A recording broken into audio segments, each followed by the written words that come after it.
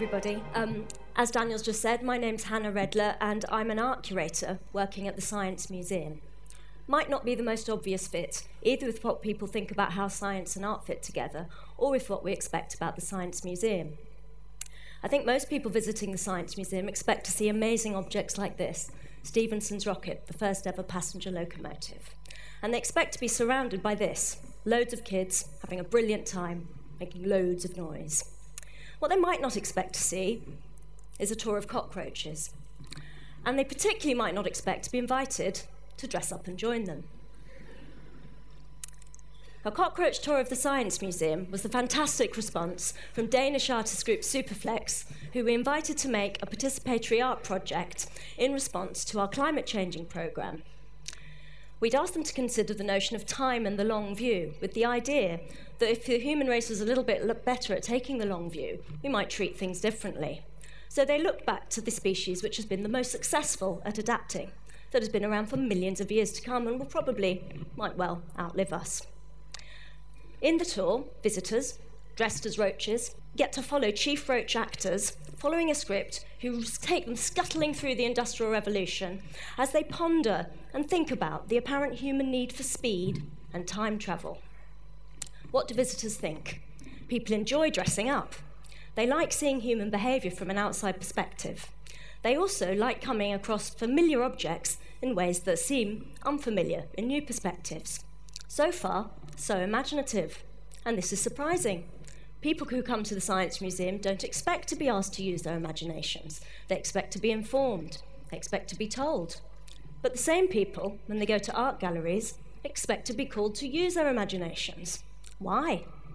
Maybe it's something to do with the fact that we know that a lot of the general public feel that science should be presenting incontrovertible truth. They find it uncomfortable to consider the provisional nature of scientific knowledge.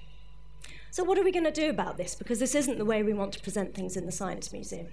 Well, there are lots of things we do, but my role and the people I work with have been bringing contemporary artists into the museum since the mid-1990s as a way to actively disrupt the science stories, to cause a bit of a moment of change. Now, if you're going to make a change to the way people are expecting to find things, if you're going to break the rules and put art where people are expecting to find science objects, you need to give a bit of a clue. And one of the best clues we have at our fingertips, if you like, is the caption or the label. It's quite difficult to decide what to write in 60 words. And one of my favourite labels ever written was written by the artist Marlene Dumas, who made these two portraits. We purchased these two portraits from Marlene Dumas's Reject series for our biomedical gallery Who Am I, which we opened in 2000. And they originally sat in a case about cloning, and now sit in a case about DNA identity, both very contentious areas of scientific practice. She doesn't normally name the Reject series, but she called the one on the left the expert, as you can see, and she called the one on the right the experiment. She uses writing in her art as well as pictures, and she said that she really wanted to write the label, and I was all for that. And what she wrote applied to both works in the first instance. For both, she wrote, "Rejects is a series of all kinds of faces, used or abused for whatever purpose you choose. Everyone likes to read faces." But she gave each of them their own question. Of the expert, she asked, "Could you trust this person with your life?" And of the experiment, what have they done to this person? She provided a response as well, which you can't really call a question, and which you'll see I took for my talk title. The response was, "We do not know." Dumas's introduction of uncertainty and her undermining of the assumption of absolute truth and authority was a really great element to bring into the Science Museum in the beginning of the noughties, when we were very, very actively disassociating ourselves from the Victorian approach of informing and telling people what to think about science, and moving to the contemporary approach that we and many other museums and galleries take today of discussing and talking about science with our visitors. Another Victorian model we're currently questioning is the division of disciplines, like this brilliant event.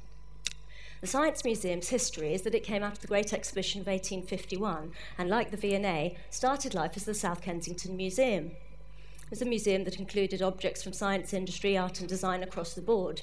But in 1909, the non-art collection was gathered, and these are some of the objects you can see in this picture, moving across the road to form the new Science Museum. Now, along with all the obvious objects was a really incredible collection of photography. So what happened there? Didn't the V&A want to keep photography? Well, yes, they did. They also kept an extraordinary collection. And an agreement was made that the V&A would collect art photography and the Science Museum would take photographic apparatus, cameras, and evidence of what those apparatus can do. Evidence. That's photographs. Photographs. So photographs aren't art. Well, they weren't art photographs. Well, actually, they kind of were. So what happened is there was an agreement that some objects, some photographic objects, weren't art at the time. But today, as we look back at that collection, I don't think we're any longer comfortable considering some of the earliest and most experimental photographs ever made to be not art. Because I don't think in our postmodern transdisciplinary world we're quite as comfortable seeing things so clearly in black and white. Fact is, artists and all cultural producers, including scientists, don't stick to these siloed boxes. Culture develops, and indeed the National Photography Collection, which is what our collection is now called, includes all genres of photography today, from fine art, documentary, vernacular, architectural. I mentioned MediaSpace, as did Daniel at the beginning of this talk. MediaSpace is our new photography and art gallery, and we just opened it on the second floor of the Science Museum, and we'll be raising all these questions by looking at photography collections and inviting artists to respond to all of our broader science collections as well. The second exhibition in MediaSpace opens in spring 2014, and it's called Revelations, Experiments in Photography. And included in it will be this image. It's not a piece of carpet, not a piece of old carpet at all. What it actually is an enlarged photograph, one of the earliest photographs taken of the surface of the sun. It was taken by a scientist called Pierre Janssen, who's one of the founders of solar astronomy and also one of the scientists who is credited as identifying the element helium. It has certain visual similarities with this photograph taken in 2010 by contemporary artist and photographer Trevor Paglen. Paglen works with teams of amateur astronomers to track classified surveillance satellites, which he photographs as an act of counter-surveillance. Both photographers are interested in using photography to find out more, but Janssen to expand on scientific knowledge and Paglen to question notions of power and access to knowledge. In seeing things from multiple perspectives, I think we can agree that truth and reality, even in a scientific context, are subjective, and as such, are always exposed to the potential for change. What I'd like us to consider is that human ingenuity and curiosity benefit from this more cavalier disregard of existing structures and systems. Because as we move forward, if we allow ourselves a little uncertainty in what we're doing, in whatever siloed box we think it is, it doesn't matter, as long as we are certain that it's interesting. Because that is when change happens, and that is when thinking moves forward. Thank you.